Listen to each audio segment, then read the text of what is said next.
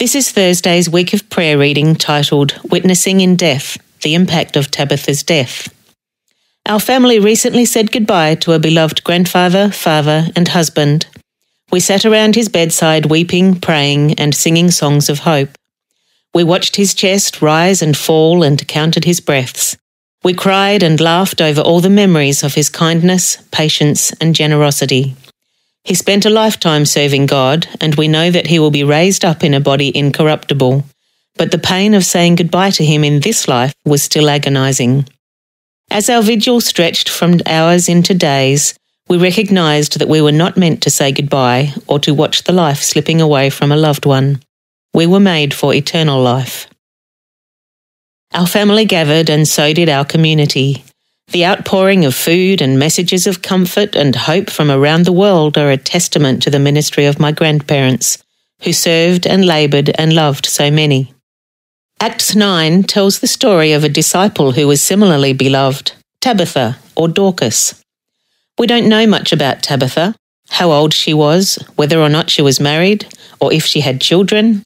What we do know is that she was a disciple and was full of good works and acts of charity. Acts 9:36, some of which included making clothes for widows, verses 37 and 39. This met a very immediate need for the women in Joppa and seems to indicate that Tabitha was a woman of means, perhaps even the owner of a garment production business. She certainly had the skill and resources to make different kinds of garments. Her designation as a disciple also suggests that she was a leader in the community of believers. Tabitha's illness and subsequent death was a terrible blow to Christ's followers in Joppa. While my grandfather died at the end of a long and full life, Tabitha died prematurely. Her body was washed and laid in an upper room, where the widows gathered around her and wept. The very clothes they wore bore witness to her love and care for them and the community. Not far away in the town of Lydda, Peter had healed a paralysed man, and the news had spread through the region. The other disciples in Joppa sent messengers to Peter, urging him to come at once to Joppa, clearly hoping for a miracle. Peter arrived to find the believers in a state of deep sorrow. The widows who had gathered to mourn showed him the clothes she had made for them. Undoubtedly, Peter was moved by their testimonies of Tabitha's life of service. He sent everyone out of the room, then prayed for her resurrection. In faith, he turned to the dead woman and said, "Tabitha, arise." God breathed life back into her body, and she took Peter's hand and rose. Imagine the joy and delight when he presented her alive to the believers. As a result of her resurrection, many in Joppa believed in the Lord. Tabitha's death, which was a terrible and sorrowful thing, was turned into triumph in her resurrection. What a witness to proclaim that she had died and was brought back to life again. But what about those who die and remain dead? Haven't there been countless men, women, and children who have faithfully served God and yet have died in the prime of life? The war between God and Satan has resulted in many casualties, whether death has come early in life or at the end of many years. This is the nature of war. The death and resurrection of Jesus Christ gives us hope for life beyond the grave, when those who have died in Christ are raised up to live with him.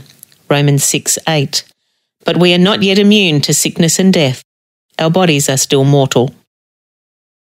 How do we cope with the continued reality of death and dying? I have found great comfort in the knowledge that the death of a faithful believer is itself a kind of witness. At the end of his life, my grandfather could not examine a patient, give Bible studies, preach sermons, or even pray aloud. The witness was not in what he could or couldn't do, but in who he was, a man who was a friend of God. On his deathbed, he was surrounded by those who cherished the memories of his kindness and faithfulness, much like the widows who surrounded Tabitha. Even as he lay dying, we received countless messages, giving glory to God for the love he has shown to so many.